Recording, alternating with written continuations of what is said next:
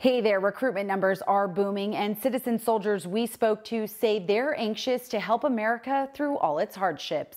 It's been overwhelming since the Guard got activated for the state mission of supporting our local grocery stores and food banks. Captain Jose Narcia noticing an increase in curiosity when it comes to our National Guard. People and our recruiters are actually getting to see firsthand what we actually do and how we actually get to support people. Private First Class Adriana Fuentes is a first-year rookie already feeling the real-life impact and reward of joining even while she was in high school. It gives you something to look forward to, not only for yourselves, but you want to be better for everyone around you as your peers. And it just motivates you and it gives you a purpose.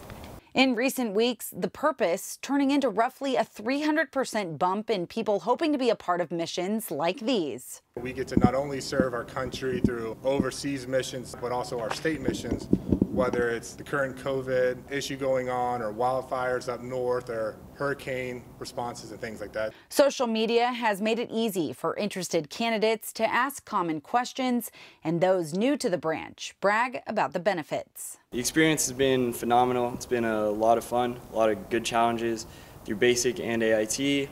I made a lot of great friends and learned a lot about myself.